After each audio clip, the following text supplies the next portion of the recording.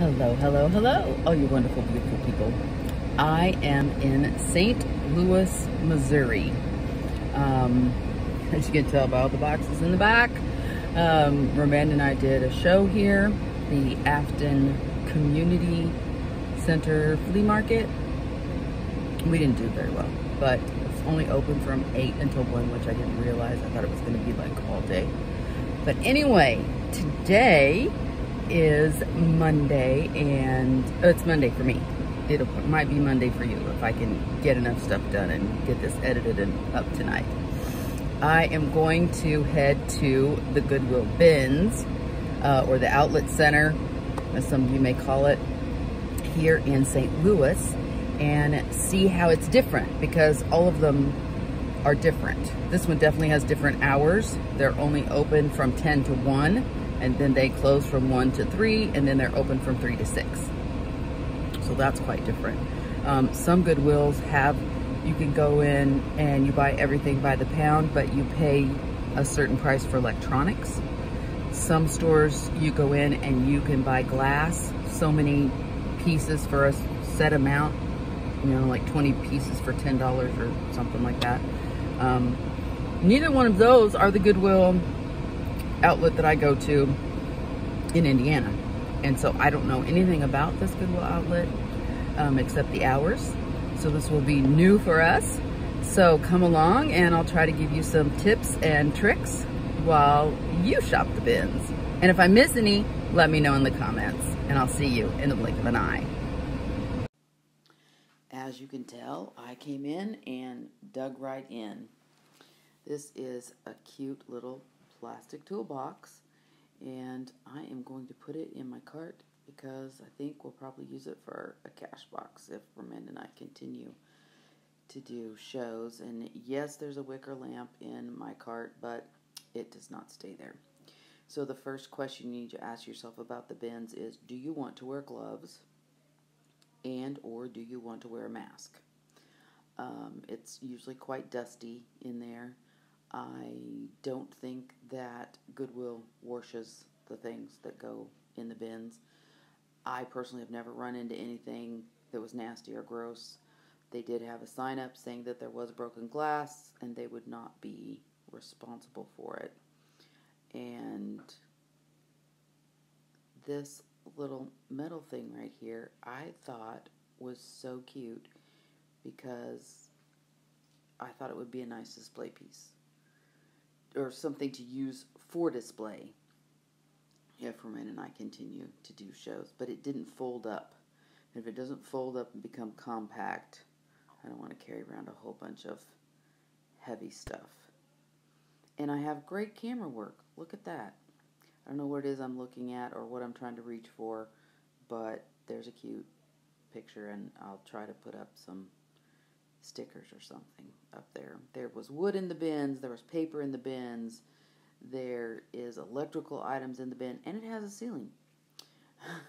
And there was a cute little child in that cart that went by, and I decided to cut it out because there might be an adult picture face on the video, but I am not about to put a child's face on one of my videos. Not gonna happen, just for their privacy.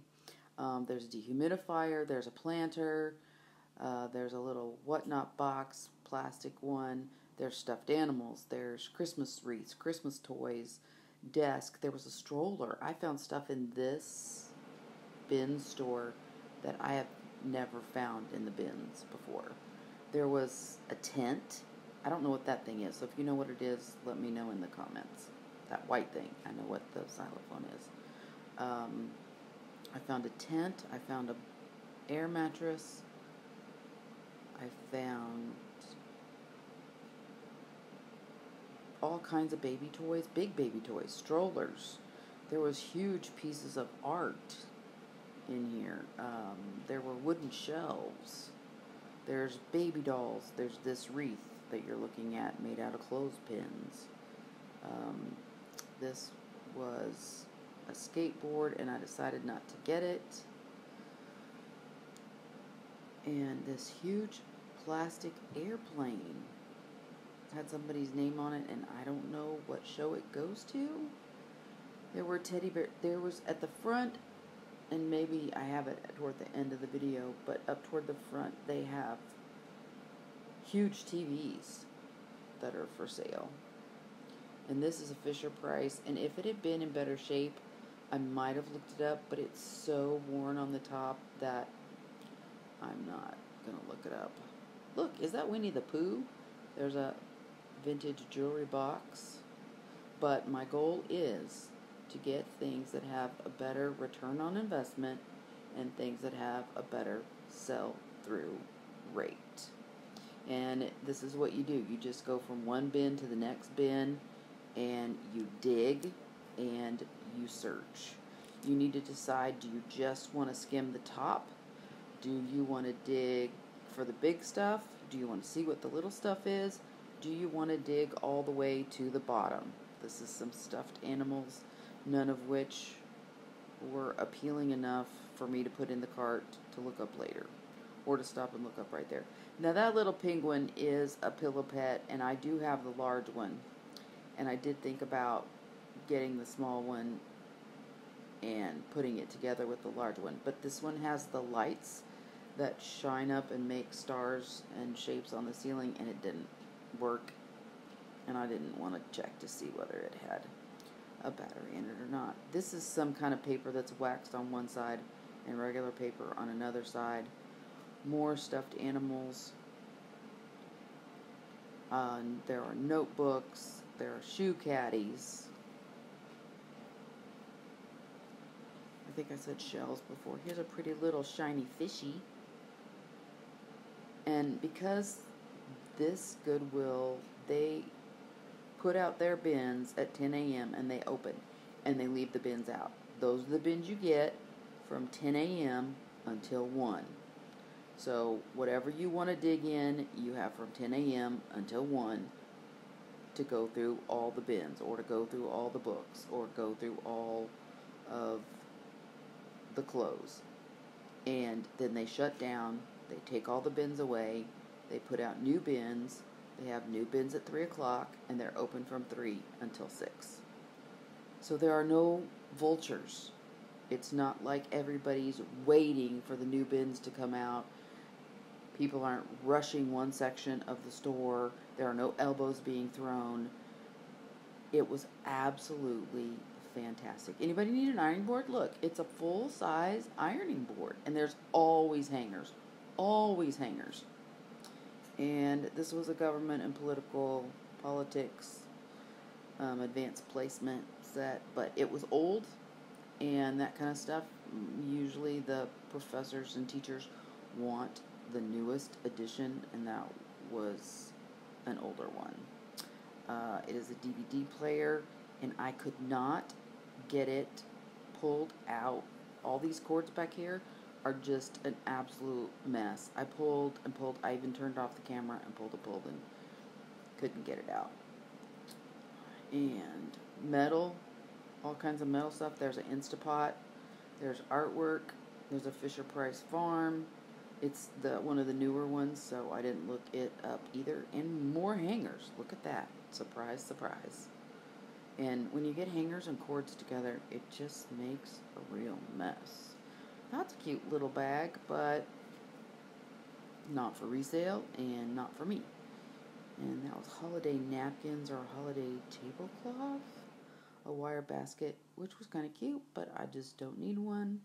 Not something that I am looking for. That is a horse that I do have the match of. At home I have the big one, and I am going to put the two of them together to make a pair and sell as a pair. There is a cast iron griddle there, and this little guy, I could not figure out what movie or what show he came from, and I'm trying to read the tag, and I don't have very good camera work right there, but it was Scary Monsters or something, and I hadn't heard about it.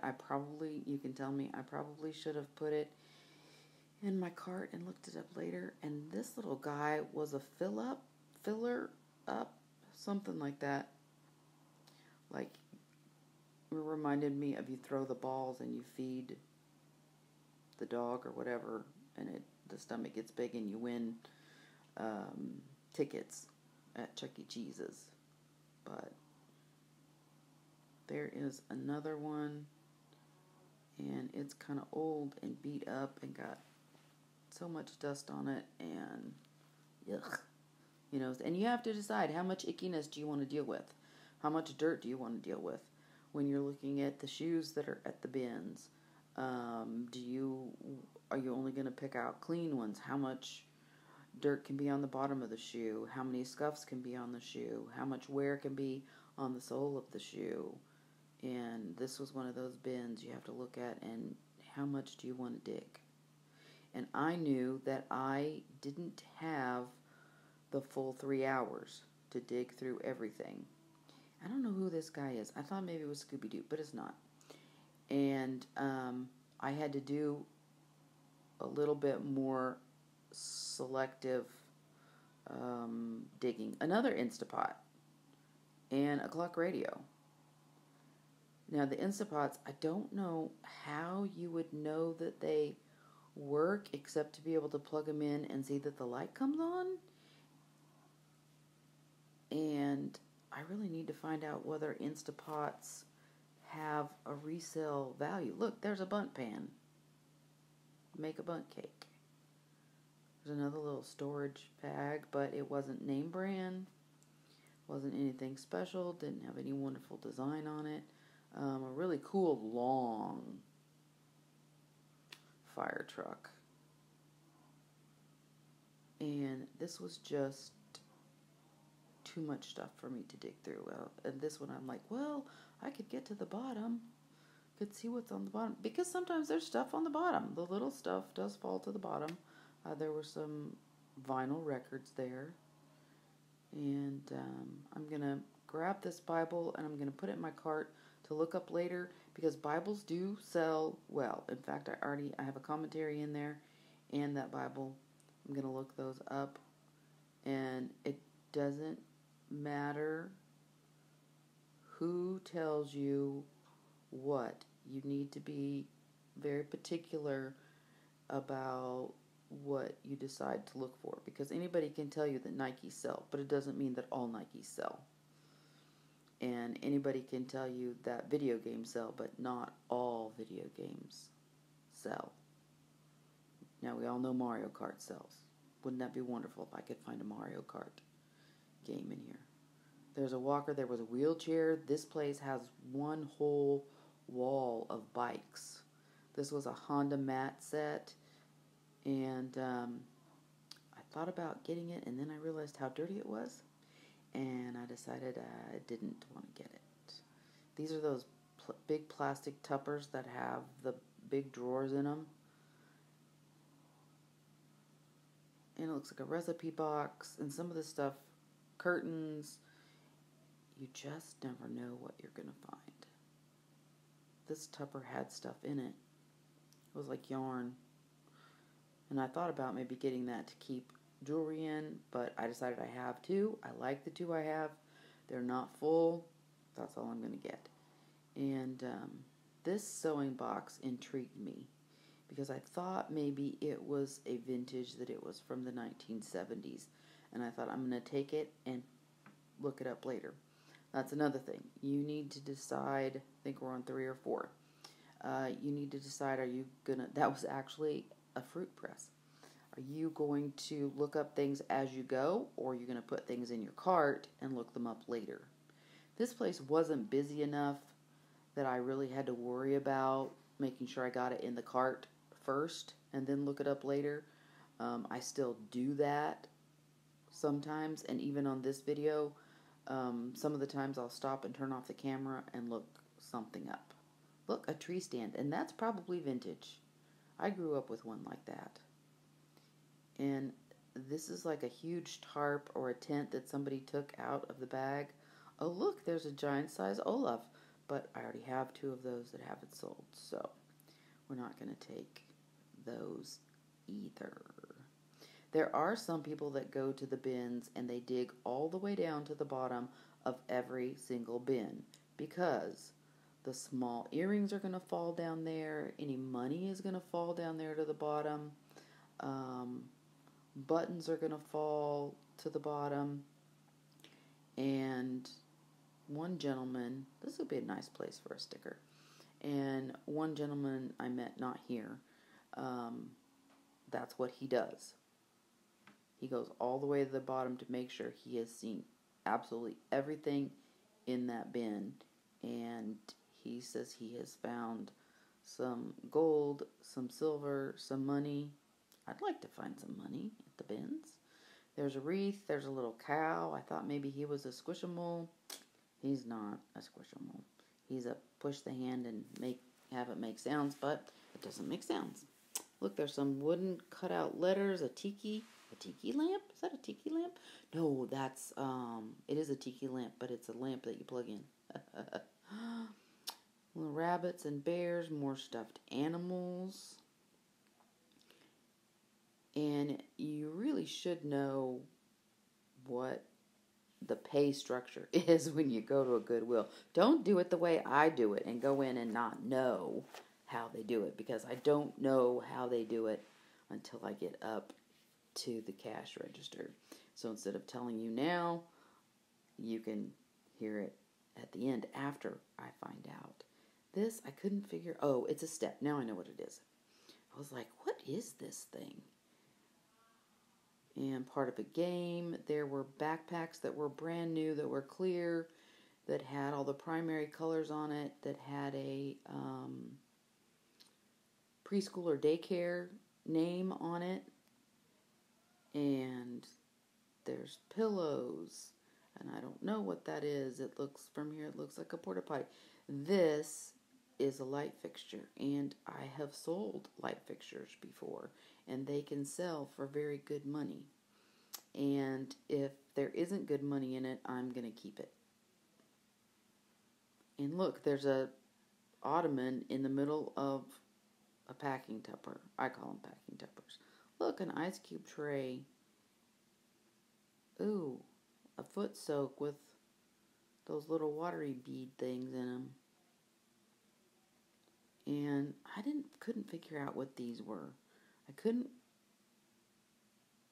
read the tag, and they looked like strips of bamboo.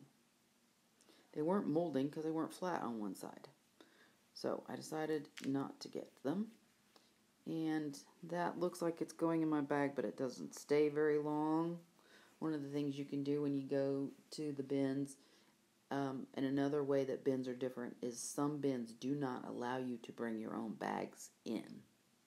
And some do. Mine in Indiana, no food, no drinks, no bags, no big backpacks, no animals. So, you can always pick up bags when you're there. This is a beautiful little carpet. I think I'll take it home, see if Ramanda wants it. That Goodwill was so much fun. It is probably the biggest Goodwill I've ever been in. And, you know, like I've been in maybe 3. They had like a whole room just for books, and they had a whole nother area just for clothes, and then the kitchenware stuff, and then they had stuff up at the front set on shelves that they had prices on. Now this Goodwill does price things differently than mine does. As I said, the one in Indiana is $1.89 a pound. This Goodwill was $1.39 a pound, and if you had glass, it was like 35 cents a piece. And if you had large items, I got those 2 lamps that had the glass in the middle with the green leaves on it. I got both of those. I got each of those for $3 a piece. And the small lamp that I got, they just weighed because it was small. But the light fixture that I got, instead of them weighing it, they said they do glass separately at a different price because it's heavy. So I got it for 39 cents a pound. So I got Ramanda 3 bags. I got me 2, or a bag and a carry bag and a purse. And I got 3 carpets, I got an Oster. I did get find an Oster base, and I've already sold one of those. I know those will sell for about $30. I got a new Keurig because it went home not working. There was some stuff that, it's loud here in the city. I did get some stuff that will be for resale that we will cover completely when I do the haul. And if there's anything else that I got for myself or anything, I did get some stuff for the shop, but that's about it. And of course, thank you so much for coming along. We appreciate you spending your time with us, with me, but it's still mine and Ramanda's channel, so it's always gonna be we. And thank you for liking, thank you for commenting, thank you for subscribing. Hit that bell so you get notified when the new videos come out. And know that you are blessed to be a blessing. So go out and make today a great day.